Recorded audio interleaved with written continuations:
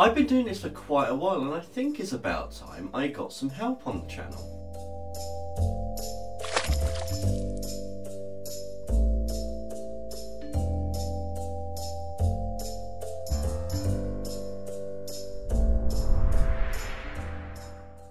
Ahoy hoy folks, and welcome back. Yes, as you've probably seen from the title of this video, we're delving into a maker video today. I realise that I do more art than I do craft on this channel, but I've got lots of craft projects that I've been putting off to the side that I think now I need to start bringing in, and this is one of the ones that I've been wanting to do for quite a while. And as you would have seen from the title, yes, today I am making a puppet. So I have a pattern that I'm going to use, which I'll go into detail in just a little bit.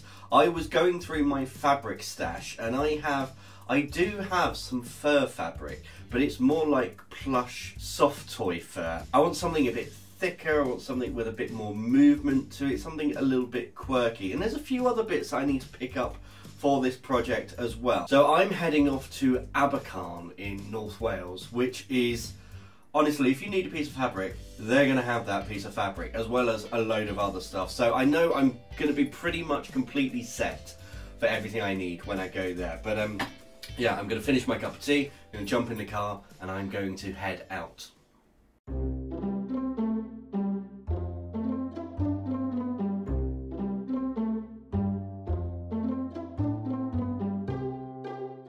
I have returned, I have been fabric shopping. There were so many different furs there. I mean, just look at this selection.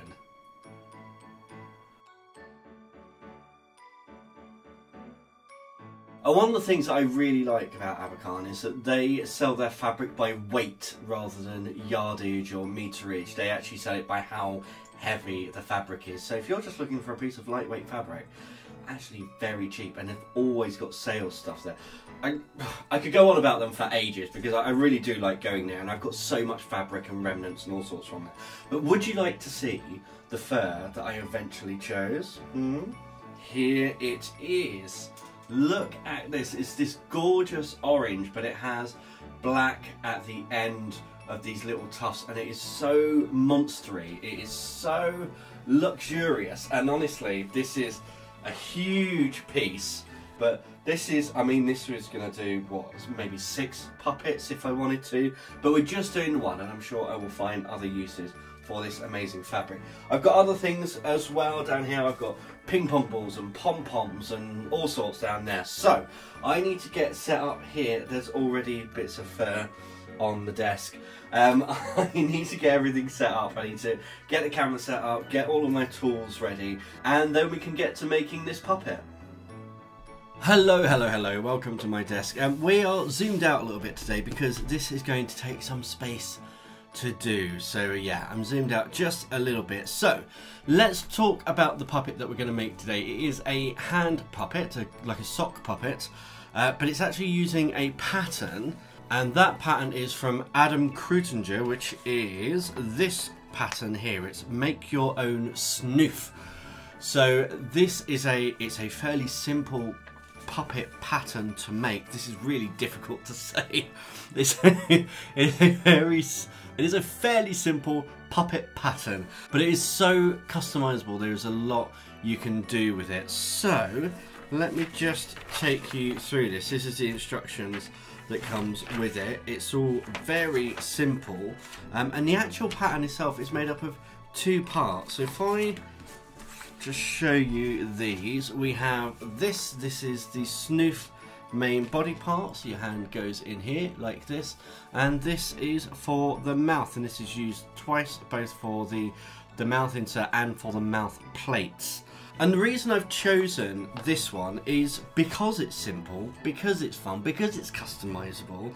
In fact, if you have seen Ragmop and Goose on YouTube and Instagram and TikTok, you'll know they use the same pattern for their puppets, and they have such a variety of characters. That's definitely what I want to go for. So let's talk materials. Well, first of all, here we go. We have our fur. So as I said, this is the fur that we're using, and you'll notice this fur, if I just lay it down, it has a direction. It is directional. If I brush it this way, it all stands up. If I brush it that way, it's all nice and smooth. That is the pile of the fabric. And the way fur is made, you essentially have this very net-like back fabric, and then the fur is attached to the front, and that is important for a couple of reasons, and I'll go through that when we're actually cutting out the pattern. But I did say we were going to be able to make loads of these from this. I mean, look, it takes up very little space on this fabric, and yeah, we've got quite a lot of this. So as well as the fur fabric, I also have a different fabric for the inside of the mouth, and I have gone with this felt. It's just a lovely pale blue colour, and I think it's really going to contrast against the orange of the fur, and it's really going to make that mouth pop, which is something that we definitely want for this puppet. We also need to make mouth plates, so that is kind of the hard bit inside the mouth, and we're going to do that with this. This is an old Tupperware lid container, so the actual Tupperware part for this, the pot is all cracked and broken. There's just a spare lid, and I'm going to use that. And then of course there are other adornments and accessories. One of the most important ones is of course eyeballs, and I went out today and got a whole bunch of eyeballs from a sports shop. So yeah, these are just ping pong balls, and this is what I'm going to be using for eyes on this character. I've also got down here a knife, and I also have my sewing box, one of my sewing boxes. So in fact, I'm going to go through here and get out a couple of bits that I know I definitely need. So I know I definitely need some pins, maybe a few clips as well, just in case. I'll get out my small shears, and then I think I have in here, there we go, I've got some tailor's chalks as well. I'm sure there's going to be other things that I need in there, but that will do for now. Let's pop this out of the way. There we go, and I'm just going to pop this all just off to the side so that I've got some space to work over here. Okay, so fur. What I want to do with this is find the bottom. So this is the top.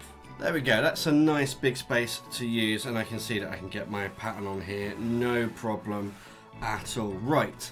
You will notice, and I'll pick some of these up, these little tufts of fur that are all over the back of this. I've picked quite a few of them off already.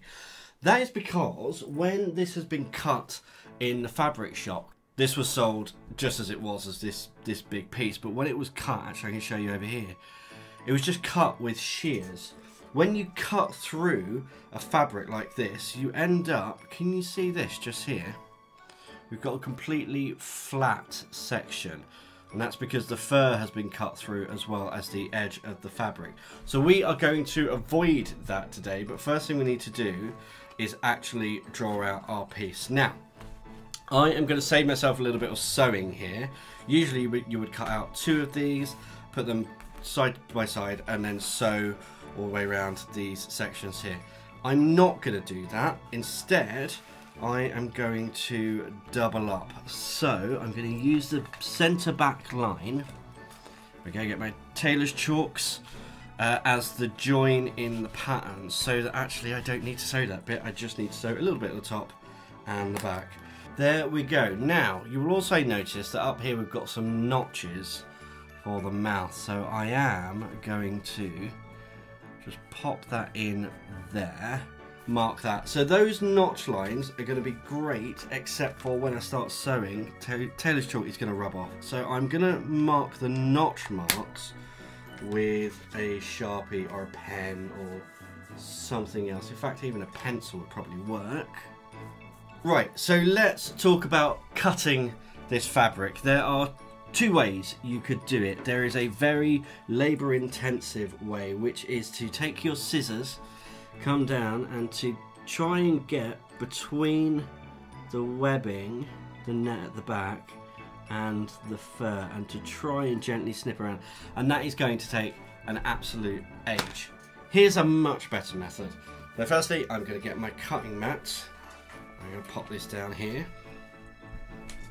Then I'm going to take my knife, and what I'm going to do is very gently, just enough to cut the fabric at the back, I'm going to go through and start cutting. There we go.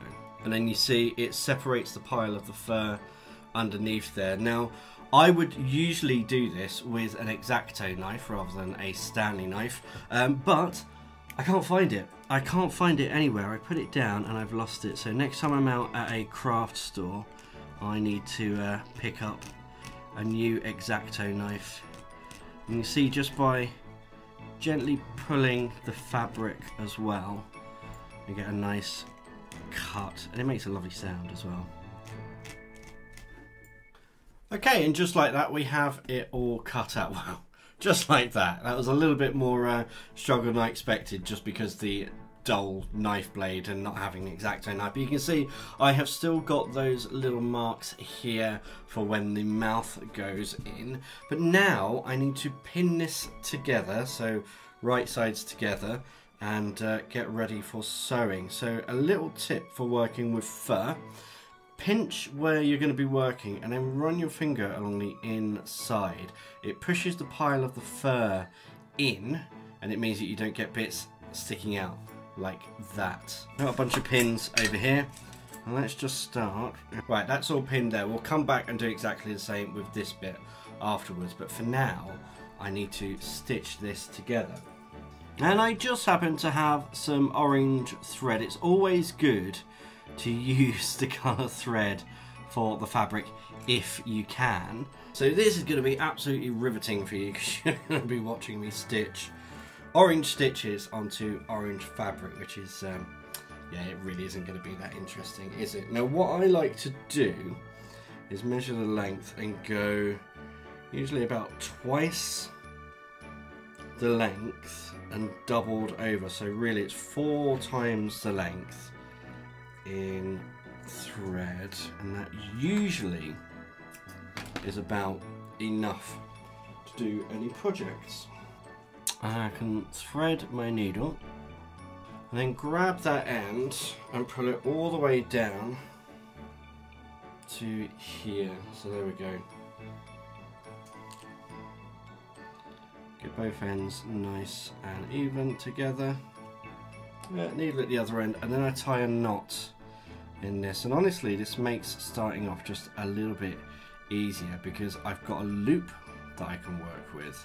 Lovely. Now that I've got that, which is now just essentially a great big loop, I'm going to come in here. Go from this side. Let's stitch the right side for me. There we are. And then I'm going to pull this through until we almost come to the end. And find this, where that knot is. And I'll slip through here.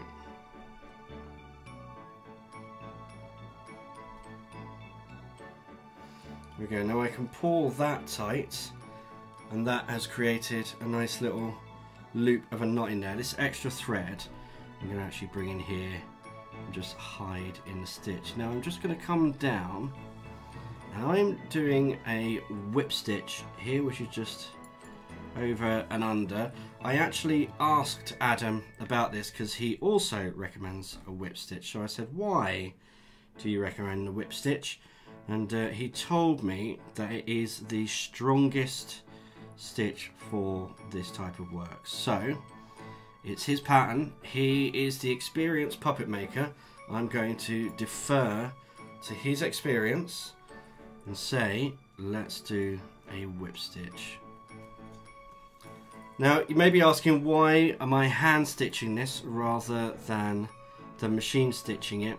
Again, it's to do with that seam. So to machine stitch it, first of all I'd have to add half an inch, 3/4 of an inch onto the pattern as seam allowance, which I don't particularly want to do.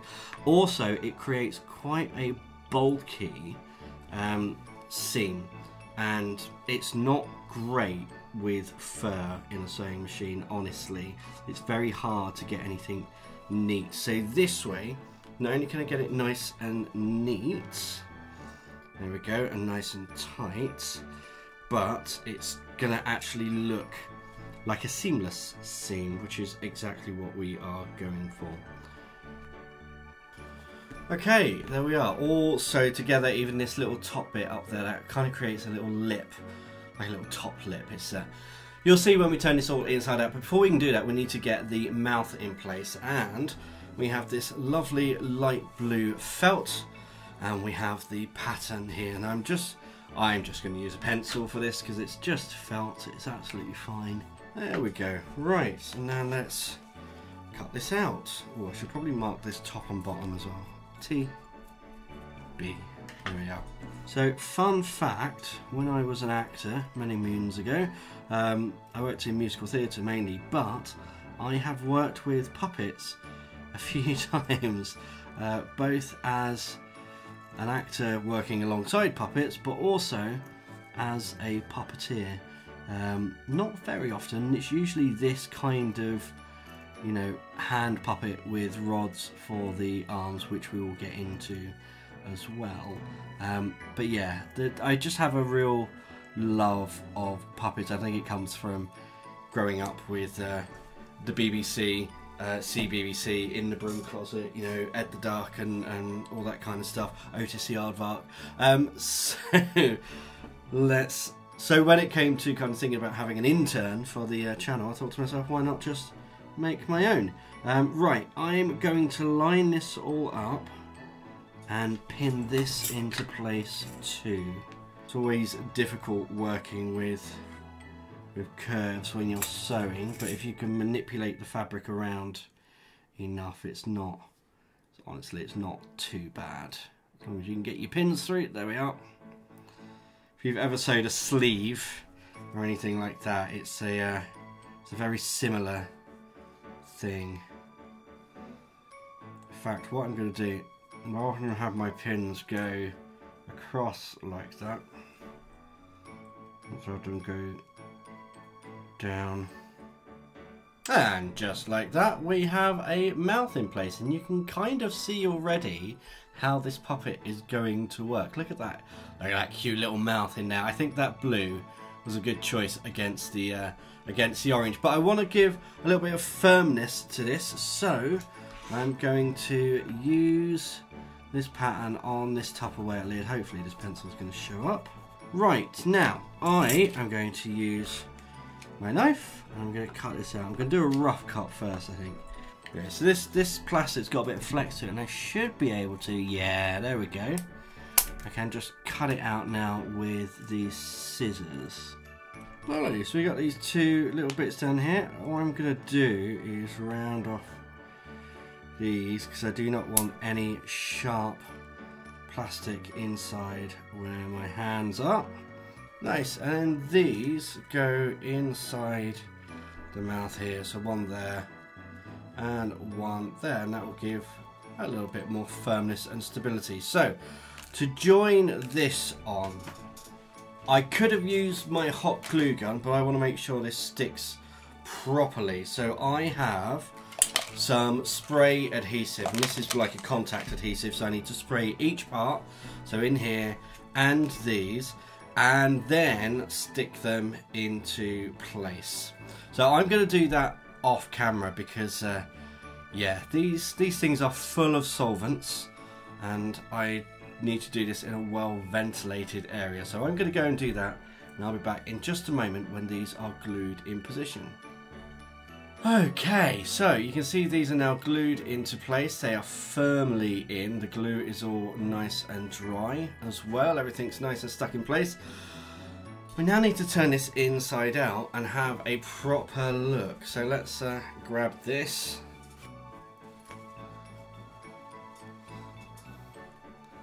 There we go.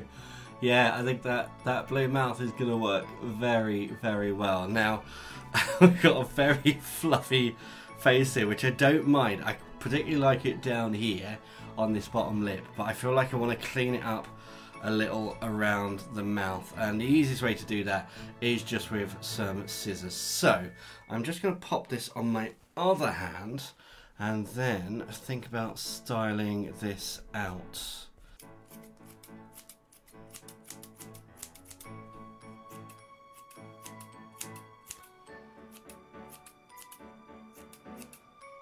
And the good thing about this, it's getting rid of some of the black in the face as well and defining that face just a little bit more.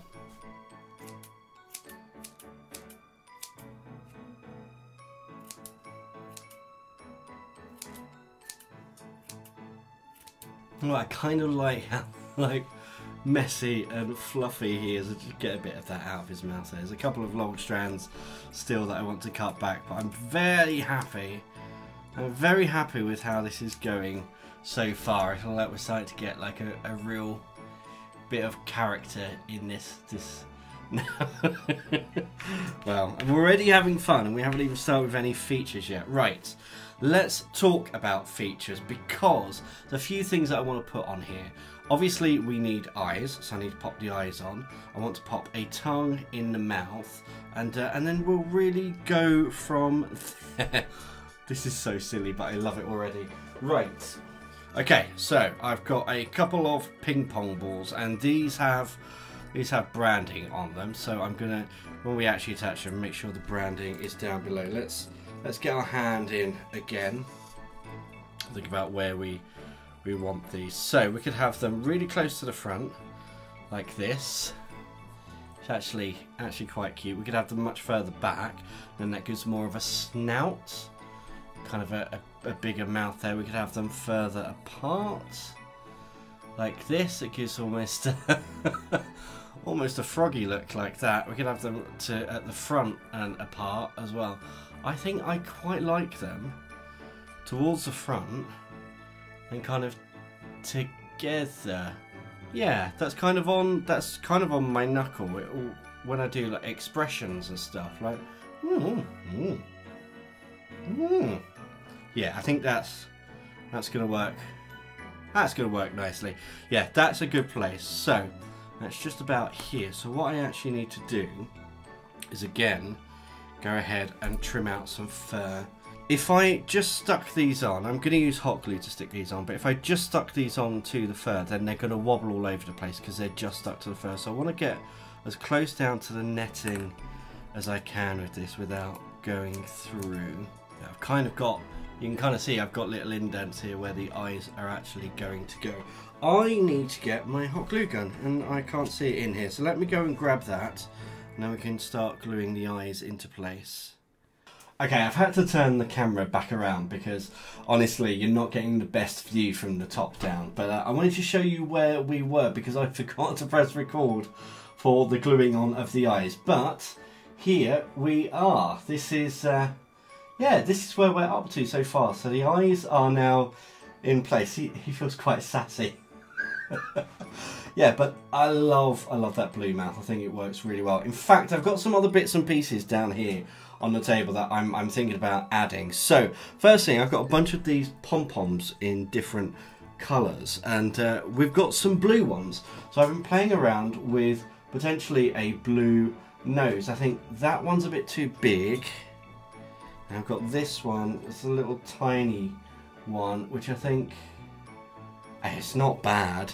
But then there's this one in the middle, which if I just pop that in place there, I think that's quite a cute little nose. I've also got these blue feathers as well, and I'm thinking about doing just a little tuft of blue behind the eyes, like a little blue hairstyle. It gives some secondary movement to the character. And then of course I need to put a tongue in the mouth and pupils on the eyes. But yeah, I think we'll go with that nose, and I'm going to stick a couple of feathers into place first, and let's see how that stands us.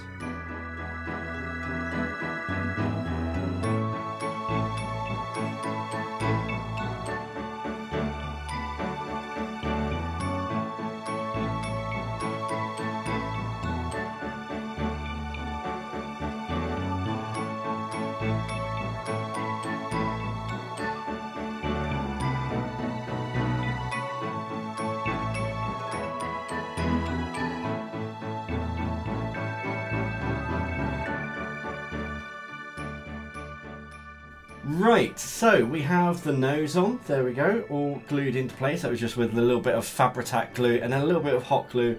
We've got these feathers in place. Now what feathers do on a puppet, and ostrich feathers and things like that, is it gives secondary movement.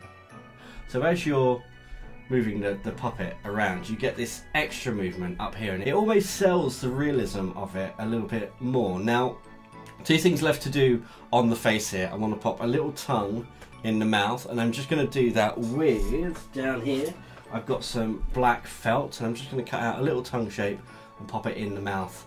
There, yep, you hold that, thank you. And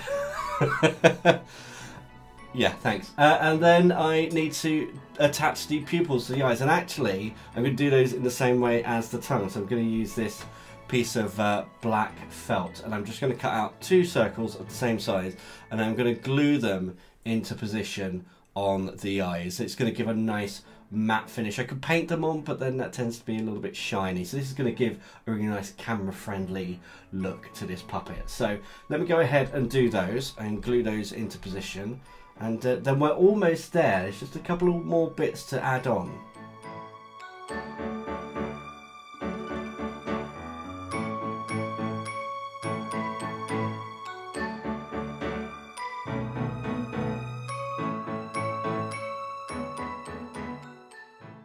Okay, so now the tongue is stuck in, blah, blah, blah. There we go.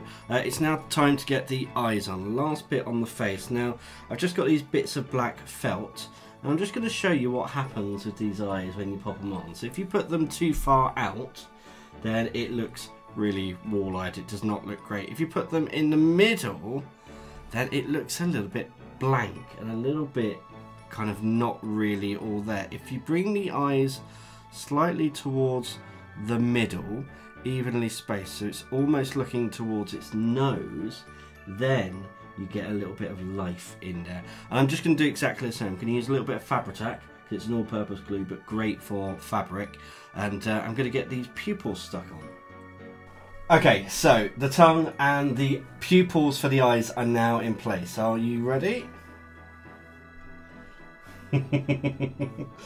Yeah, I'm really pleased with him. He looks, yeah, he looks really fun, but he's still missing one thing. Do you know what you're missing? Yeah, he's missing some arms. He hasn't got anything down here, so do you think we should get you some arms?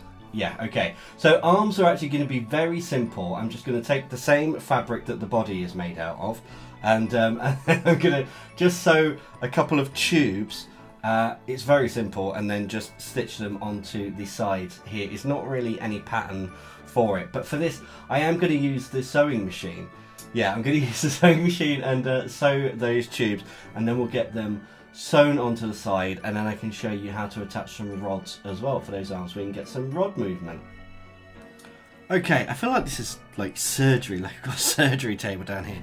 Here we have Nameless Puppet, the intern. That's all he's named is at the moment. He's just the intern.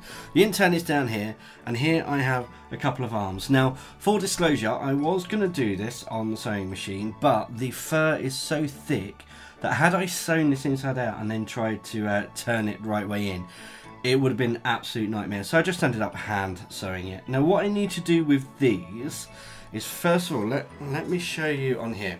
So I need to attach the arms, there we are, to the body just down here. So they'll get nicely attached. And then the arms themselves at the other end will be glued to a little rod like this. And now that rod is going to give us, let's just pick him up like this, there we are. That rod, that's going to give us the arm movement that we need, and there's going to be one on each arm. These are just some plastic rods that I had for the garden for creating a polytunnel, and I had a few spare. So they're a bit long, but that's fine. They'll do for now, and then when this is all done and I'm getting used to him, I will cut them down and create some proper handles for them. But for now, they're fine just as is. So I'm going to sew the arms on, and then I'm going to hot glue these in place, and I think I'm literally just going to pull the fur back, find a spot, hot glue it in, and then put the fur back over like that. I think that will give me enough. I'm actually going to set it back a little bit from the end as well, because then again you can turn the rods, you can twist them and get another bit of secondary movement in there, apart from just up and down, left and right, we can get some turning as well. But we are very closely approaching the end, so I'm going to do these last little bits, and then it will pretty much be time for the reveal. Okay, we are now completely finished. Again, no name yet, but here is the intern. We have arms working as well. Yeah, he can preen himself like that. Obviously likes to make sure his hair's looking... Yeah, don't eat your hands, thank you. But yeah, looks cute, doesn't he? I love that little nose. What do you think? Like it? Yeah.